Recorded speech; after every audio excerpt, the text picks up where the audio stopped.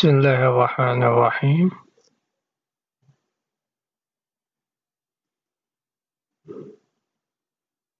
الحمد لله والصلاة والسلام على رسول الله وعلى آله وصحبه وسلم أجمعين. اللهم انفعني بما علمتني وعلمني بما ينفعني وزدني علما إنك العليم الحكيم. My topic today is about the differential diagnosis of the multifocal consolidation in the lung,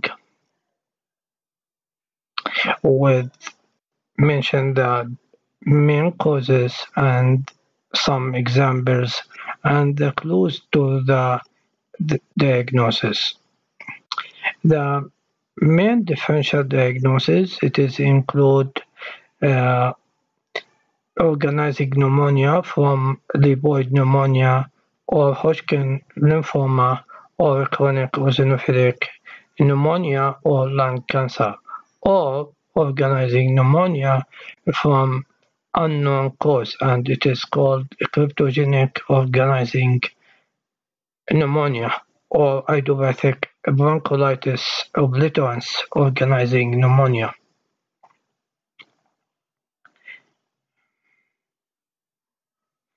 And in the clinical context of the bilateral area of consolidation are increasing in over several weeks in spite of antibiotic, and suggest organizing pneumonia. In a chronic eosinophilic pneumonia, the characteristic pattern is bilateral consolidation involving the predominantly or exclusively the peripheral region of upper lobes is apparent on the chest radiograph, and in about approximately 60% of patients on CT scan, about 85 to 100%. The diagnosis of lipoid pneumonia can be frequently made on CT scan by presence of foci of fat density within the area of consolidation.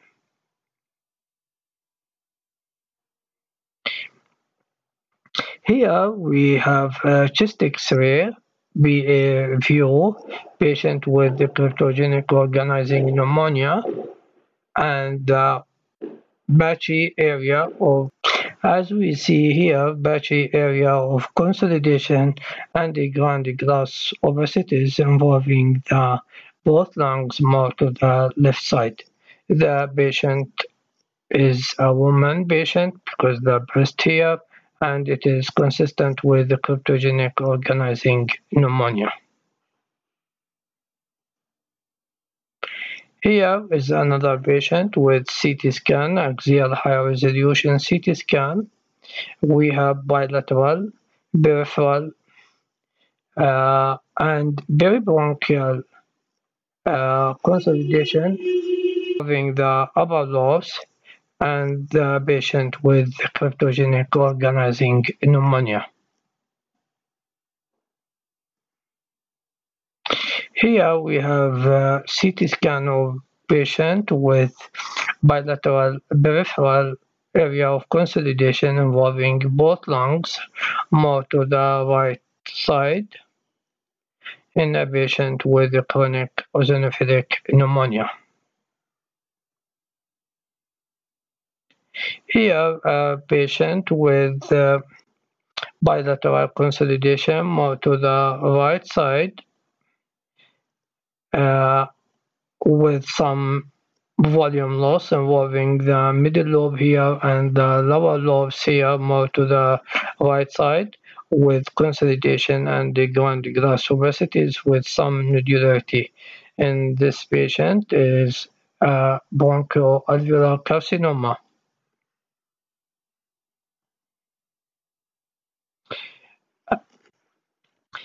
The air bronchogram, in general, air bronchogram are frequently seen in area of consolidation.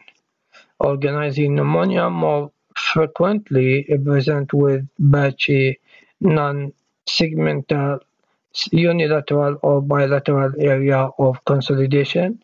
Chronic eosinophilic pneumonia, typically homogeneous consolidation involving mainly the peripheral lung region in the middle and upper lung zones.